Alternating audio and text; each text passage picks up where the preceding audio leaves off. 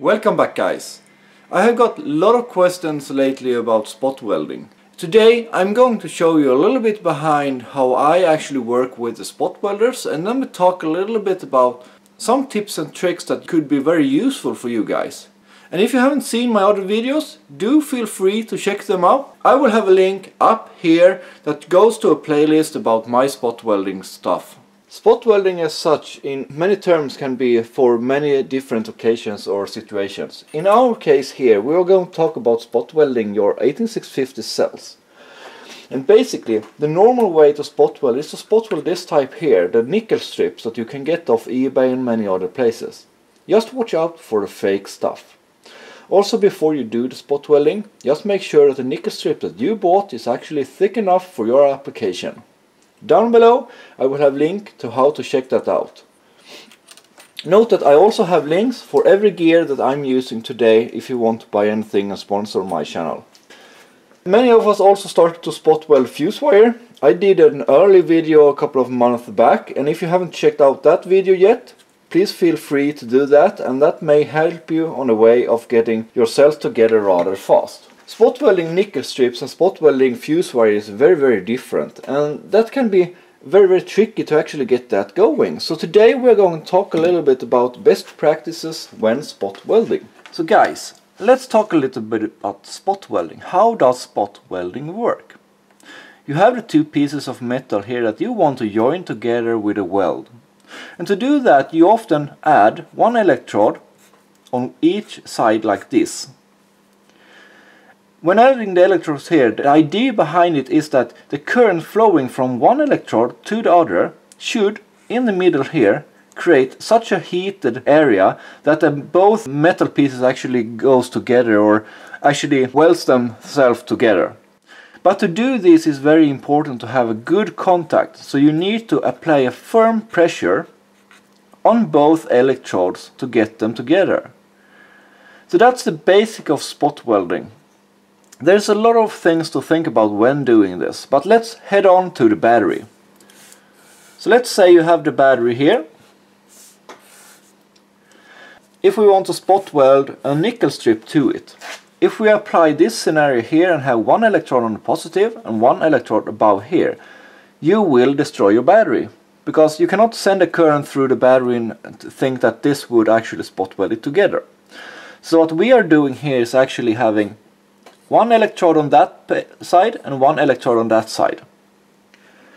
And one thing to note about this is that the current will take the easiest way. If you just add this on top of the nickel strip, the current will just flow like this. And what that will end up with is the nickel strip burning off or heating up without actually going into the battery. So that's why it's so important to have a very firm pressure on your electrodes to make sure that the nickel strip actually goes down to the battery, because then the current will actually flow like this instead. And here's another thing that you need to understand as well. If the distance between the electrodes is too short, it will take that route, and if you have a little bit further away, it will actually penetrate a little bit better down to the battery shell. So many people actually do one mistake by actually having the electrodes too close to each other. On the other hand, you can't have them too far apart either, because then you will lose current in the resistance of the battery shell and in the nickel strip. If we take a look at the handle that I'm using for my current scenario here, you can see that the tips are very close to each other. And if I press on the tips, you also see that they are spring loaded. And this is basically essential for this to work properly when you are working with the batteries, because you need even pressure and you need to have the distance correct. But as you can see, this actually can change the width, and this is an important thing, because many people use it like this, and you have a distance this is less than 0.5 millimeter, and this may work on some occasions, but I do recommend to have at least 1.5–2 millimeters wide between each other when doing the spot weld. So I tend to put something in between here to make sure that this is always even. And this is very important when doing it on the actual wire itself, and I will draw up why. So if you have your top cell here and you want to add a very thin thread to this, and you put your spot welds very close like this, the current will travel very close to each other, and you may only burn a hole in the cell instead. So if you take your electrode here and put it a little bit further away, you will get a lot better contact point for the actual fuse wire itself. If this is scientific, I don't know, but this is my experience so far working with that. When you're positioning your electrodes, don't do it on an angle, because if you do it on an angle and you heat up this surface, they will glide on the side, and that will cause a very strange welding point. You always need to have it 90 degrees upwards down, so you make sure that you have a very firm pressure down into the cell. And when doing the nickel strips, there is another consideration to think about as well, actually for the fuse wire also, and that's the small tabs that you have on your cells. If we take a closer look, you will see that those tabs actually sticks up a little bit, and make sure that you remove as much as possible, because when adding the nickel strip, if you don't have a good contact here, the actual spot weld may not get contact to the cell properly, especially on this one here where you can see that there is parts sticking up. On the clean one, this will work just fine. So when doing nickel strips, you need to pay a little bit more attention to actually doing that. Welding nickel strips, always make sure that you do proper spot welds. I like to do at least 2 times or even 3 times to make sure that they stick. When doing the fuse wire, this is not as important, because you can easily position the fuse wire at the side of the tabs that are left. So I don't care about the tabs for the fuse wire.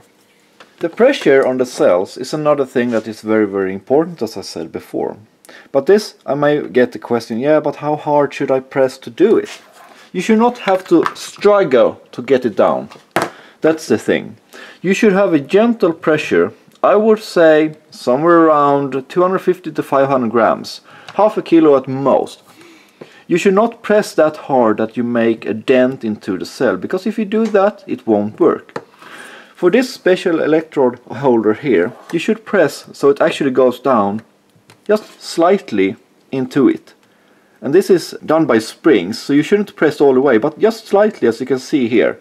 I pressed in a couple of millimeters. So when talking about spot welding, you can do it in many different ways, and I have 2 ways in front of you here. This is actually my first spot welder that I did build several years ago, and this was a long time ago. This one has been working great for what I have been using it for. And it's like 2 turns around with 3 6 square millimeter wires, and was what I had during that time. But that's not today's topic. If you want to see me build a cheap ass 18650 spot welder that actually do work, let me know down in the comments. But currently we are going to take a little bit of a comparison between the one bought on eBay comparing to this one and what this one actually does. It's important to understand that you cannot really limit the current on a transformer based system that is simple like this one here. And this bought one from eBay is actually the same type inside. It used this transformer, and instead it's actually limiting the current or the actual heat or energy transferred by the time it's on. You have the panel here on this welder machine, and you can see there are a couple of things that you can set, and it even says set current, but that's generally not what you're doing. You're actually setting the time of the pulses, and here you can set the number of pulses that you want to be sent out to the electrodes. So this one here sets the time between the pulses, and this sets the number of pulses. So we have 2 things that you can set on this spot welder, and that is the current. And what you do when you set the current, if you have the pulse here, and this is when it is on, and this is when it is off. So basically what you set on that knob is the time, how long the actual current or how long or the actual output will be on. I'm not going to go into detail how this looks, but this is basically the idea behind it. This is the signal it sends out for sending current through. The other one that you set is the pulse. And that's basically how many of those in row are you going to send out? So if you press on the 4P, this is kind of what you get. This is very simple, guys, so bear with me. This is different on every pulse or spot welder that you can buy in different brands and stuff, but this is a general idea on how you can limit or make sure that the spot weld you do actually works. So when you are setting your system up, you need to set this one here and you need to set this one here to get a current or a proper actual weld. And in many cases you need to mix them. You cannot just go full out on this one and max this one out and then step this one up. So let's start to take a look at this machine then. We will start somewhere in the middle. Let's say we're going 4.5 and we leave the pulses out. So if we have this here, if I press the pedal now you will hear the sound. Most likely hear the click. I have some space between and I push it. And it sticks just tiny little bit. So let's take a closer look at it. And as you can see, it have some indents from me pressing. So let's go down to, let's say, 5.5, and we will start to add up the pulses instead. So let's start with the 4 pulses at 5.5. And we try again. So let's try to loosen it up. And it actually sticks a little bit better. So let's go up to 4 plus 6 pulses.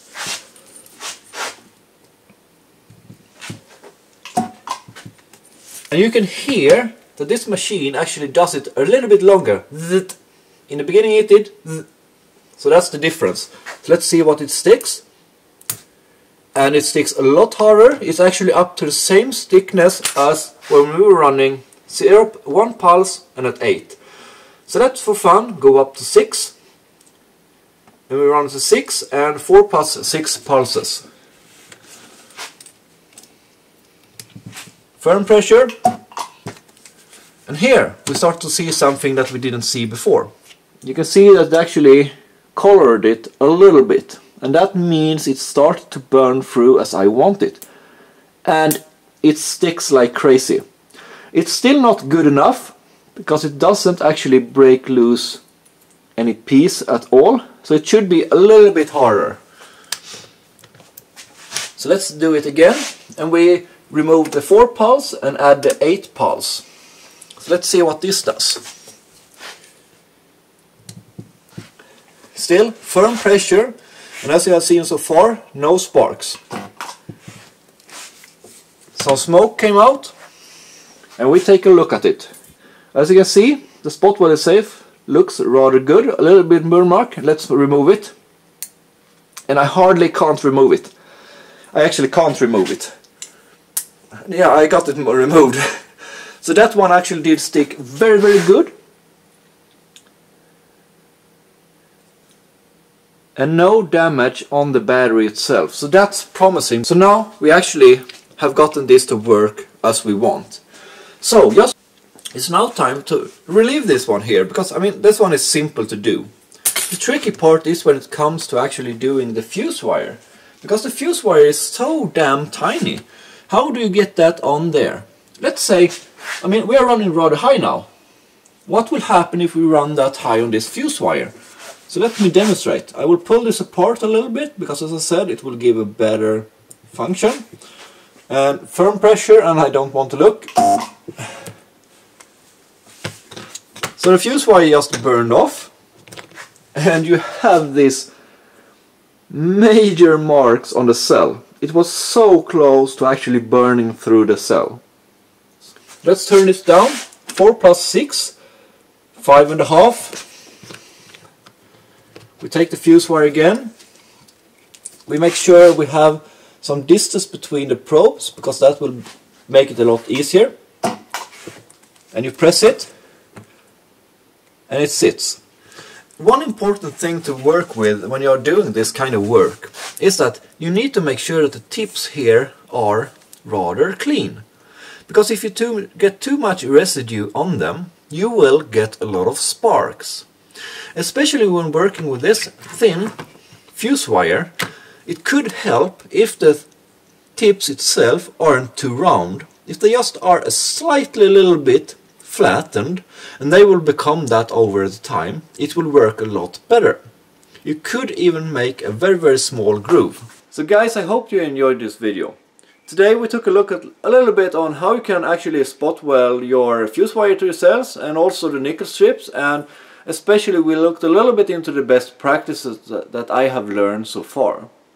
It's important to actually get the correct pressure against the cells or the nickel tabs or whatever you are spot welding. It's also very important that you actually use the correct current and settings. It's not that hard to actually try this out. Just grab a bunch of second-hand cells or cells that you're going to throw away and go ahead test. If you get sparks, that's generally due to a little too less contact or contact surface, or you have the electrodes actually not clean enough. So just make sure that's the case and it will all go well. And if you haven't subscribed to my channel already, please don't forget to do that. Once again guys, thank you for watching and see you next time. Bye.